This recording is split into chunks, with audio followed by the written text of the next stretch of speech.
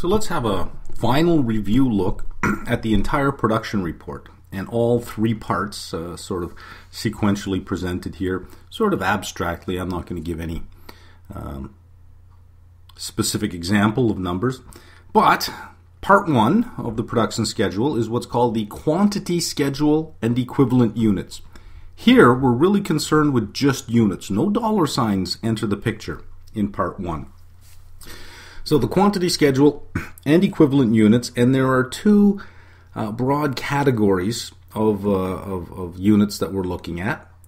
First category is units to be accounted for, and our second category is units accounted for as follows. So that's fairly easy to remember. When we get to part two and part three, we're going to find that it's dollars to be accounted for, and part three is dollars accounted for as follows. So if you can remember that the production schedule has sort of four subheadings: units to be accounted for, followed by units accounted for as follows, followed by dollars to be accounted for, followed by dollars accounted for as follows. So units to be accounted for as follows: work in process beginning count, and the units started in production that month. We have to account for those units, and there'll be a total. And we account for them by, if we have that many units that we started with and that many units we added, they must have gone somewhere. Well, they did. We transferred some units, so units transferred. What wasn't transferred must be in work in process ending inventory. So the quantity schedule is just this. We haven't looked at equivalent units so far. Remember, this is the quantity schedule and equivalent units. It always helps to just do the quantity schedule first. Just go all the way down on the quantity schedule. These two numbers must equal each other. They must equal each other. So the units to be accounted for must equal the units accounted for as follows. This whole column here is called the quantity schedule. That's it. That's the quantity schedule. That's it. That's really easy to do.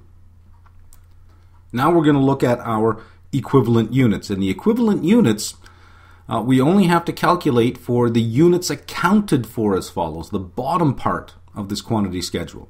So we'll write on the side here equivalent units, and we have to have a column heading for every cost that we track. So materials, labor, and overhead, or what we'll call conversion. If we combine labor and overhead together, there'll only be a conversion cost. So materials, labor, and overhead. So units transferred, let's say we transferred A units. Well, that means in terms of material and labor and overhead, A units were transferred, because if they were transferred, they were all 100% done. So we just put the same number under each category.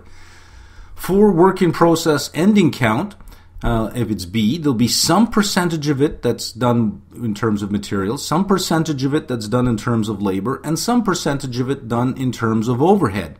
We just multiply that percentage by the units left, the partially completed units, B, and then we total A plus B. So we'll get C, D, and E, and we'll see how we use C, D, and E when we get to part 2. So I've left at the top of the screen here the lower portion of the part 1 of our production schedule. So let's do part 2. Part 2 is cost per equivalent unit. Remember, part 1 was our quantity schedule and equivalent units, and we used nothing but numbers, no dollar signs there. Here we're looking at cost per equivalent unit. Now that we've calculated our equivalent units, C, D, and E, we want to know what the cost per equivalent unit is. So this starts with costs to be accounted for. Remember, part 1 started with units to be accounted for. This starts with costs to be accounted for. And our costs to be accounted for is our work in process beginning balance, not beginning count now. We're talking about dollars, beginning balance, and we're typically given the numbers, the dollar signs for overhead, for labor, for materials, and we just add them up, we get a total. To that, we add all the costs that we added during the period. And it's typically broken down per materials, labor, and overhead. And we total them up. So we'll get total costs to be accounted for as that number.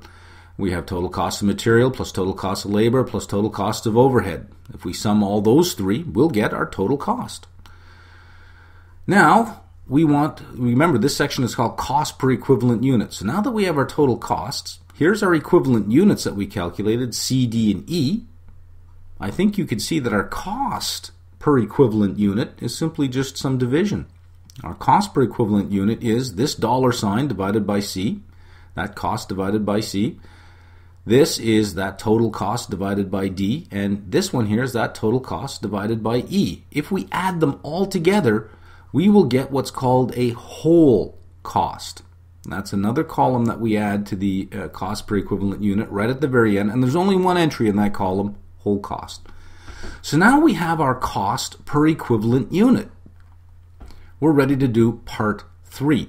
Part 2 was costs to be accounted for.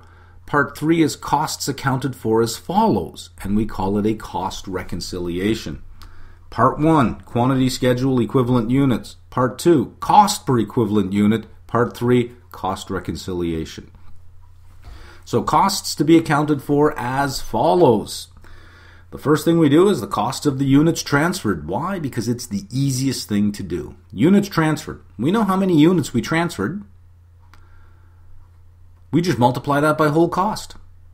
So we know how many units were transferred. We did that in units accounted for as follows. Look at the top of the screen. We see the letter A. That was units transferred. So what did that cost? What's the cost of it? The cost of it is X.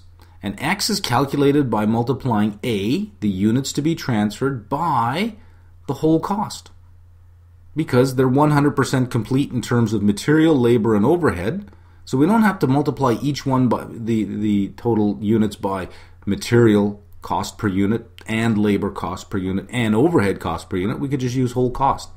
But that's not the case for work in process ending balance.